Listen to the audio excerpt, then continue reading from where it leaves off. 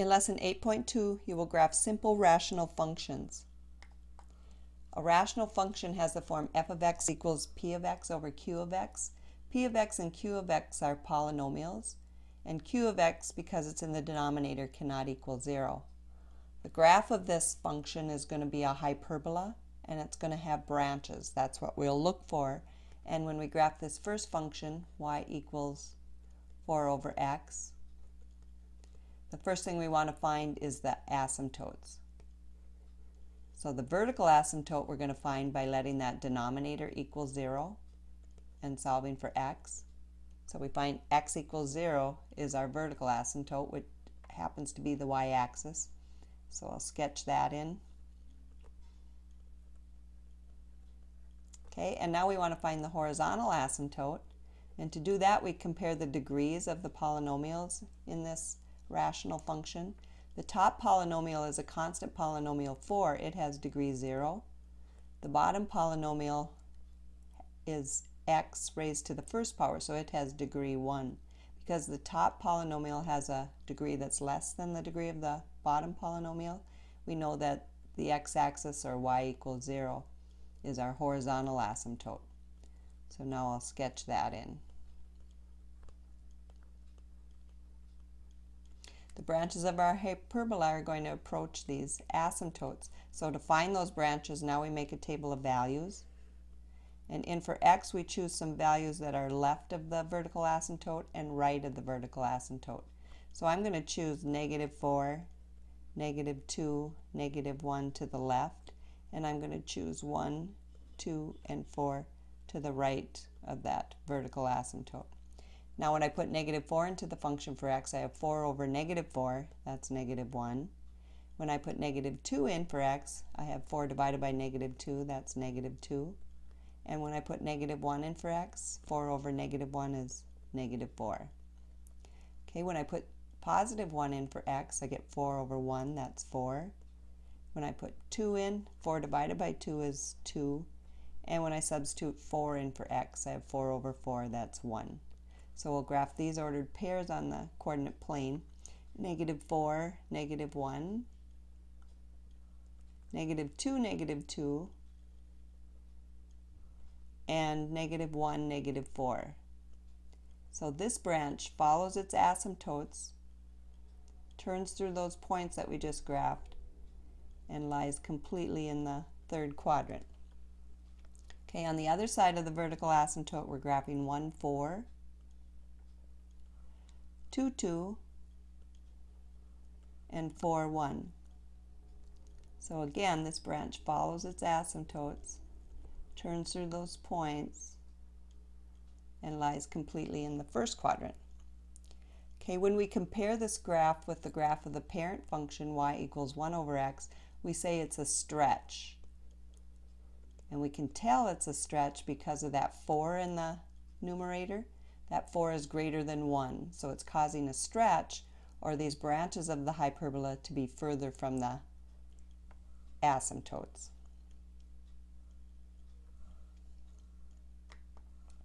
Here we have another rational function to graph, and the first thing we're going to do is find its asymptotes. The vertical asymptote, remember, we find by setting the denominator equal to 0 and solving for x.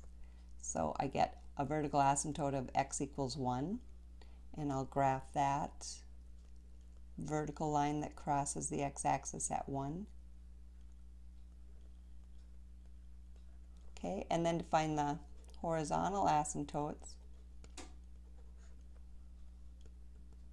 we compare the degrees of the top and bottom polynomials. The top polynomial is 3, a constant polynomial. Again, it has degree 0. The bottom polynomial is x minus 1, and x is raised to the first power, so that polynomial has degree 1. Since the top polynomial is less than the degree of the top polynomial is less than the degree of the bottom polynomial, we would expect the x-axis, or y equals 0, to be our horizontal asymptote again. But because of that k value, there's a shift up 2 units. There's 2 added to our fraction in our function. So we know that our asymptote, horizontal asymptote, is shifted up 2 units. So instead of y equals 0, it's y equals 2. So I'll sketch that horizontal line that crosses the y-axis at 2. Okay, and now we need to find the branches of our hyperbola. So we'll make a table of values. And in the table, I need to choose values for x that are left of the vertical asymptote and right. So I'm going to choose -2, -1, and 0 to the left. To the right, I'm going to choose 2, 3, and 4.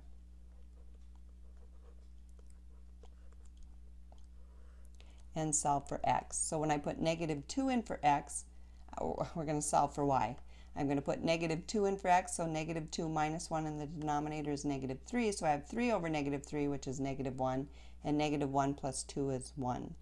Okay, now put -1 in for x. -1 minus 1 is -2, so I have -3 halves added to 4 halves. That's 1/2. 0 in for x. 0 minus 1 is -1. 3 divided by -1 is -3. And -3 added to 2 is -1. Okay, 2 minus 1 is 1. 3 over 1 is 3. And 3 plus 2 is 5. Okay, put 3 in for x. 3 minus 1 is 2. So I have 3 halves added to 4 halves. That's 7 halves. And now put 4 in for x. 4 minus 1 is 3. 3 divided by 3 is 1. And 1 plus 2 is 3. Okay, so here's our points, our ordered pairs that we can graph. -2, 1, close to our asymptote. -1, 1/2, and 0, -1, a y-intercept. So this branch follows the asymptotes, turns through those points. Okay, and on the other side of our vertical asymptote, we're graphing 2, 5, 3, 3.5, and 4, 3.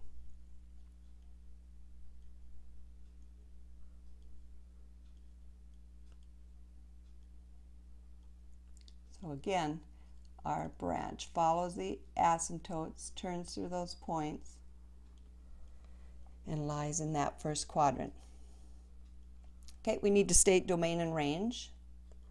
Domain for this function is going to be x values not equal to 1, because that's where we find our vertical asymptote. X cannot equal 1, or that gives us a denominator of 0, and we can't divide by 0.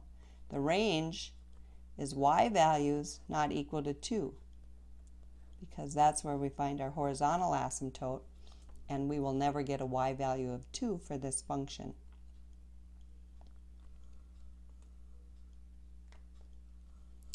Okay, we have another function here, rational function to graph, and we're going to find vertical asymptotes first by setting that denominator equal to 0 and solving for x. So 3x plus 3 equals 0.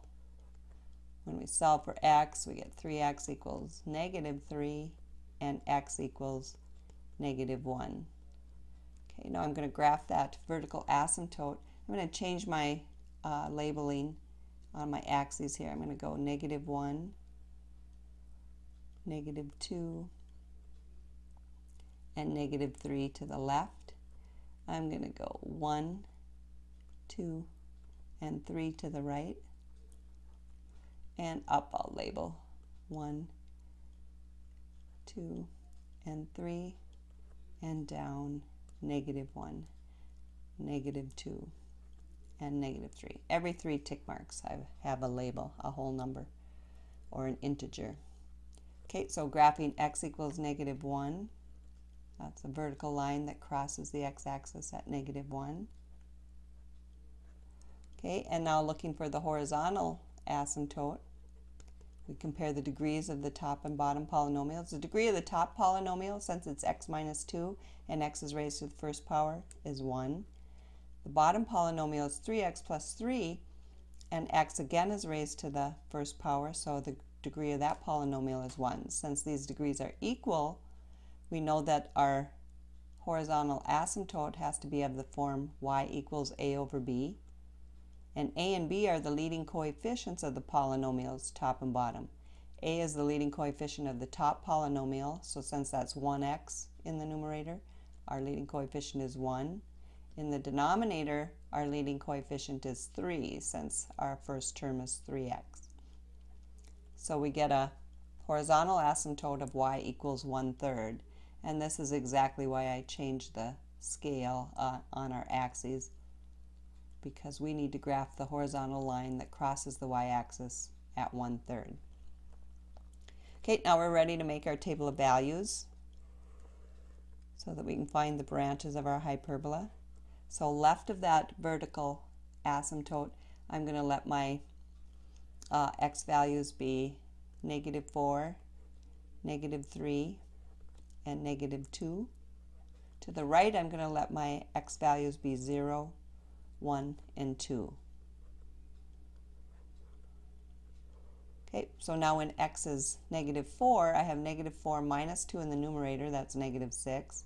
In the denominator, I have -4 times 3, which is -12, and -12 plus 3 is -9. So this is going to simplify to 2/3. Okay, when x is -3, we have -3 minus 2 in the top, that's -5. I have -3 times 3, or -9, in the denominator, plus 3, that's -6. So I'm getting 5, 6 for a y value. Now let x equal -2. -2 minus 2 in the top is -4. In the bottom, -2 times 3 is -6, and -6 plus 3 is -3. So I'm getting 4/3. Okay, now let x equal 0. We get -2 in the top and 3 in the bottom, so -2/3. X is 1. We have 1 minus 2 in the top, that's -1. And 1 times 3 in the denominator is 3. 3 plus 3 is 6. So I'm getting -1, 6. And when x is 2, 2 minus 2 in the top is 0, and 0 divided by anything is 0. Okay, so I'm ready to graph my ordered pairs. -4, 2/3 is going to put me out here. I'm going to approximate that point. Okay, and then -3, 5, 6. -3, 5, 6. 2, 4, 5, 6 will be right here. Okay, and then -2, 4/3. -2, 1/3, 2/3, 3/3, 4/3. Okay, and then I'll draw my branch through those points and approaching the asymptotes. Okay, to the right of that vertical asymptote, I can graph 0, -2/3. And I can graph 1, -1, 6. 1, -1, 6. Okay, get that in the right spot. And then 2, 0, an x-intercept. So here's my branch following the asymptotes, turning through those points. Domain and range. Domain is all x not equal to -1, because that is where our vertical asymptote is, and if x is equal to -1, we have a denominator of 0, and we can't divide by 0. Okay, range, y cannot equal 1/3, because that's where our horizontal asymptote crosses the y-axis. We'll never get a y value of 1/3 for this function.